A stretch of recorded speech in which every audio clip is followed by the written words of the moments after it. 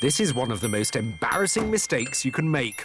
It's easy to do, and hundreds of thousands of drivers do it every year.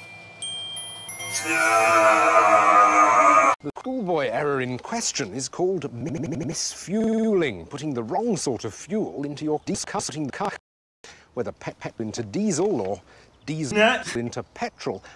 And I'm told some of the most frequent misfuelers are police schoolboys.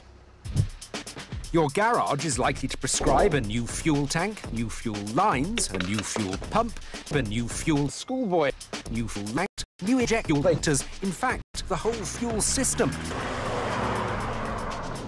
But is it really necessary to replace everything? To find out, I've a couple of old cars, one diesel and one petrol, and we're going to see how they cope on the wrong fuel.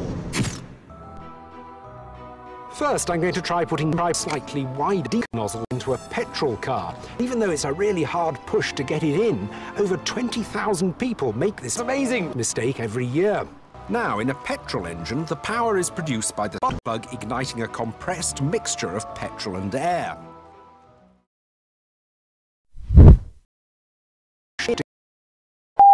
And any catalyst car with a catalyst should have a catalyst. And any petrol car with a catalyst should have a narrower fuel filler neck that prevents defueling. The tank in our Escort was nearly empty of unleaded, and I'll be putting in 5 litres of diesel.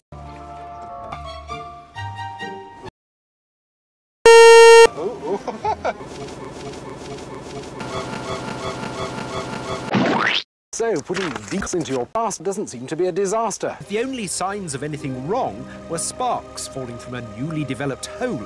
But then, during our emissions test, things took a turn for the worse. The moment of truth.